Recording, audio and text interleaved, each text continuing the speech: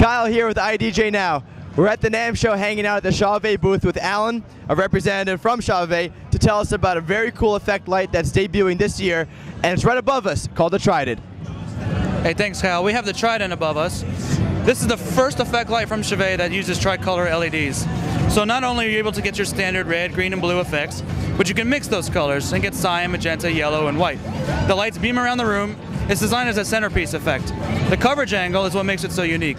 It's 155 degrees of coverage. Wow. So you throw one of these up in the center of the room and you have a blanket of light covering your dance floor. Right, you can see how the lenses are going from the center all the way up, sweeping to the sides. That's right. It's almost 180 degrees around.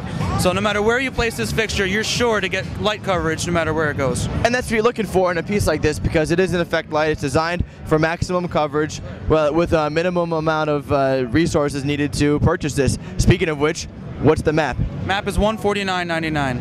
$149.99, and you have you said it's tricolor LED, so you can mix the colors.